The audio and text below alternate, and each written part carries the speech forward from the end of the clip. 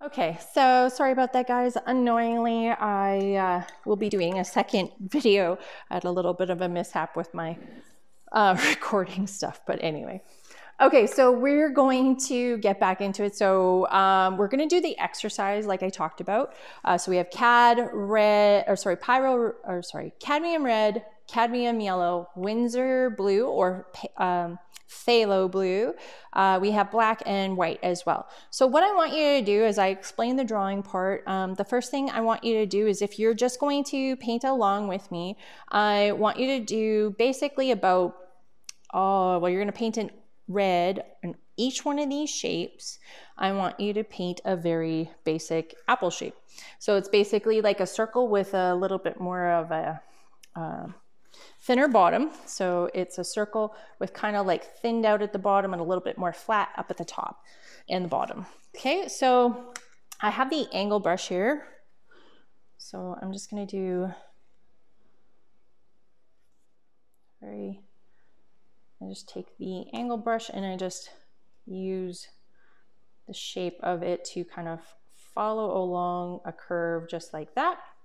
And I'll just flatten out the bottom and then just fill it in. And I want you to do the same thing in each one of these shapes. So don't get too over worried about it not being perfect. I want you to move on to each one of these boxes. So there's one, here's the other one.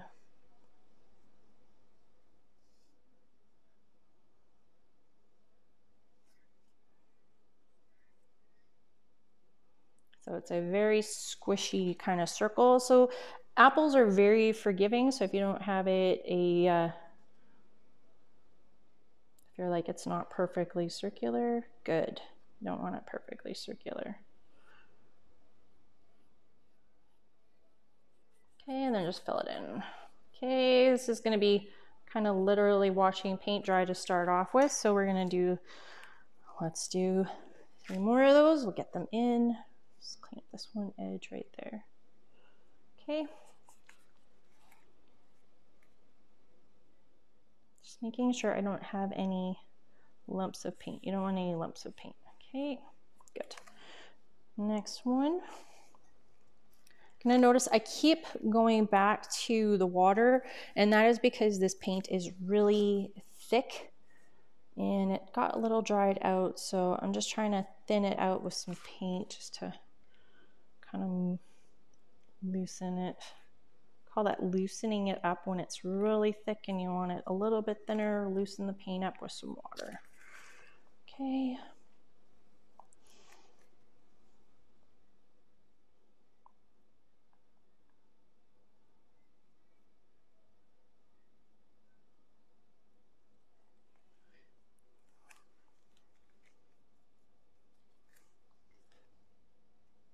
Just gotta move this over this way a little bit.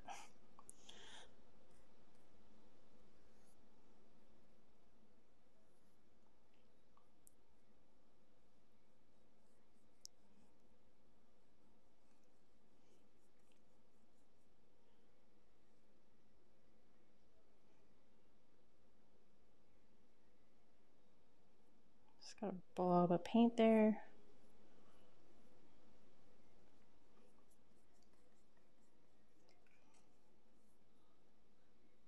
Okay, so remember we're doing everything in stages. So if we followed kind of what we talked about in last lesson about paint, we need to apply a base coat, and then we need to adjust our coloring, then we need to add highlights and shadows. So we're doing this in about 6 stages for this particular painting. So I just kind of want you to kind of understand. I mean, like there could be more or fewer layers than 6, just depending on what you're painting, of course. Okay, last line in here. And we're gonna do each one of these the same way. So we're gonna leave one, then we're gonna move over here, we'll do each one of those. Then we'll move over here, we'll do each one of the remaining 3, and then so on and so forth, so you can see the stages. Okay, we're gonna add in our last basic shape. That's way too much paint on my brush. If your paintbrush gets gummy like that, wash it off and get rid of the extra paint on your paper towel or your rag. You don't want that extra paint on there.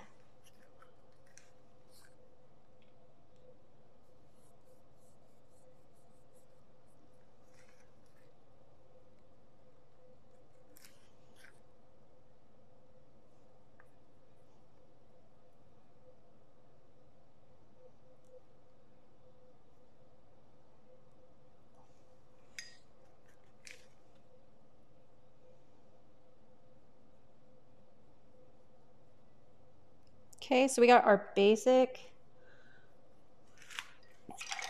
apple shapes. Okay, so the next thing we're gonna do with the angle brush is we need to start working on our shadow colors. So if we were to take a look, I'll just put this example right here so you guys can see now that that paint is, I think, dry. Let me just open up this way so it doesn't really matter. Okay, so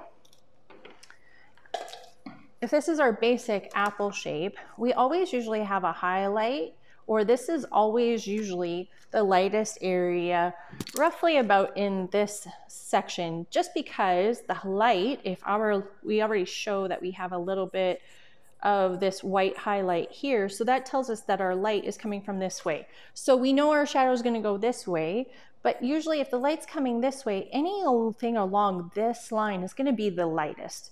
We'll get into light and shadows in another topic. We're just going to touch on it very briefly. So the only thing we need to know is that our apple is going to be darkest on this side and towards the bottom, darkest in the middle at this core. Everything else is going to be roughly about red, but this part here, we need to make this the lightest and this area the lightest. So we're going to kind of focus on our shadows to start off with. So normally a lot of people think you add black to darken a color, but we're not going to do that. You can either do blue or you can do brown. I'm going to add a little bit of this Windsor blue in. We're going to purple up this color just ever so slightly. Just want to purple it up. Okay, I do like to do a little bit of blending out a little bit. If you are a painterly styled painter, so that means you like the brush strokes, you're just gonna adapt it to the way you like it. Okay, so we are going to just add a little bit more red. I just want it a little shift. You want it like a reddier purple. You can see how that's a little bit of a reddier purple. That's better for me. Okay. So I'm going to leave this one alone. We're going to start on this side. Add in your basic shading. There's going to be a little bit of a darker area up in here. Maybe some shadows back in this way, just so you can kind of see it starting to build, okay? Add a little bit of, so I'll just use a wet brush while that brush is still wet. And I'm just going to add some other shading in there. So you can see I'm starting to darken up the bottom. And this back area in here will be darker. I just am shifting colors so that way I can start to see the shape. Okay, so now we did that. We got to do this on the same as everyone else. So we got to do a little bit of dark down here. A little bit of the stem part up in here. Let's get a little bit more red in there. Okay.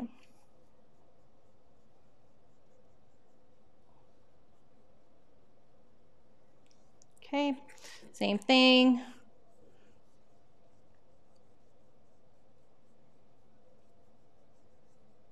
Make sure you're following the shape of the apple. So everything from here is going to go out and around. Anything in the middle can go up and down. You want to make sure your brush strokes follow that curve. Okay, again, just adding in those shadows. Oh, I forgot to do the top part. Oh, I darkened that up quite a bit. All right, well, that'll be the next step. Okay, so go back over here. So we're going to darken things up a little bit. Go back to our little stem in here. Add a little darker area in here. Okay. We're gonna mix in a little bit more red, just make it ever so darker. Okay, so on this side, add a bit more dark.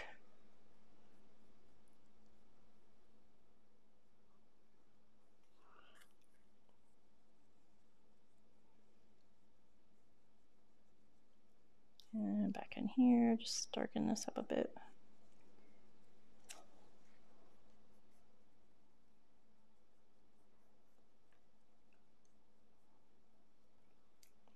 And if it gets a little too dark like it did over here, just pick up some, just go to some red paint and just blend it out. Okay, go back to that dark color.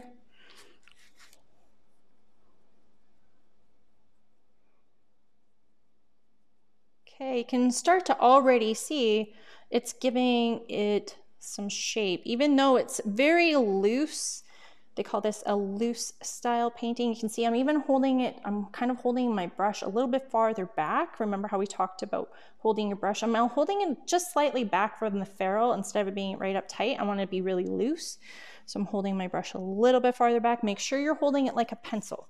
Okay, so we got kind of our shaping going on here. So we're gonna go back to just a little bit of a lighter red. So we're just gonna come back in here, lighting up some of these.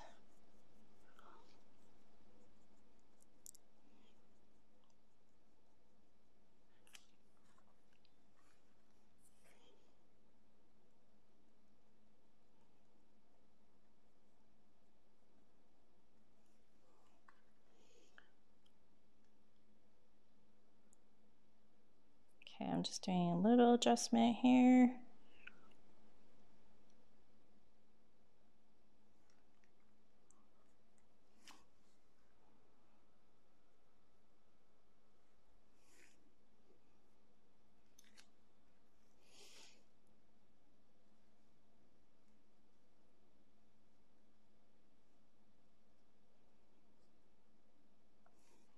Just gonna darken this side up a little bit just because I can. I'm allowed. So just darken it up by a little bit more blue in here. And because it's still wet, I can still kind of shade it. So you can see here. Okay, I want to darken now that I've got kind of this kind of thing happening here. Let's turn this out back a little bit. Okay, you can start to see now that I've got this light area. I'm going to try and keep this a little bit more on this side. And you do want to kind of darken up this little middle in here too. You want to start making sure you get all that in there.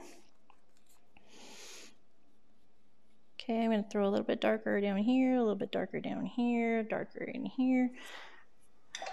And then since I just put that wet paint in, if you want to get a little bit more of a blended, just pick up some red paint and just really blend it out while it is still wet. It has to be wet, okay?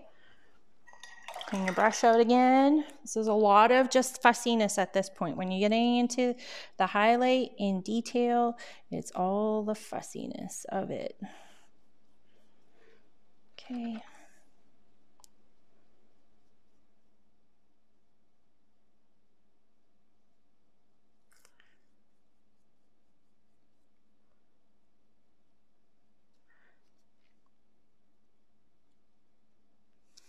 Okay. I want this darker a little bit down here.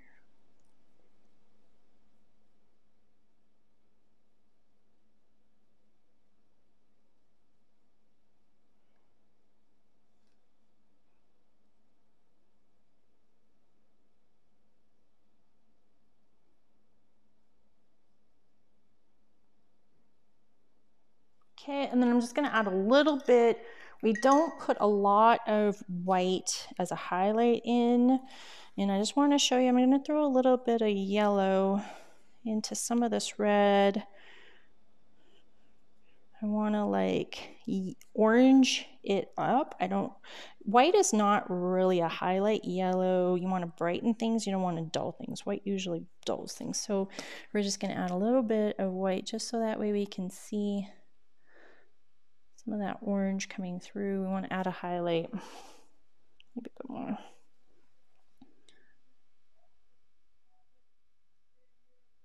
Okay, and then you can add maybe one over here. And what I like to do is I just like to blend it out just ever so lightly, just to get rid of any of those hard areas. Okay, and then we're gonna do a very quick little stem here if I have any black paint. Nope. Okay.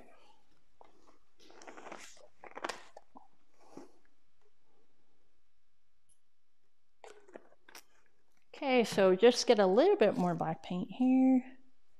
I'm gonna do a stem, so just do a little bit of a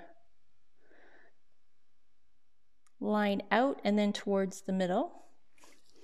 Gonna add a little bit of white to it so that way we can add a highlight. So you can see I'm just kind of swiping. Just gonna add a little light right on this side. Lighten that up a bit more just so you can see it a bit more. So same process as the apple. We're just doing it with the stem, and I just got a little bit too much white right here.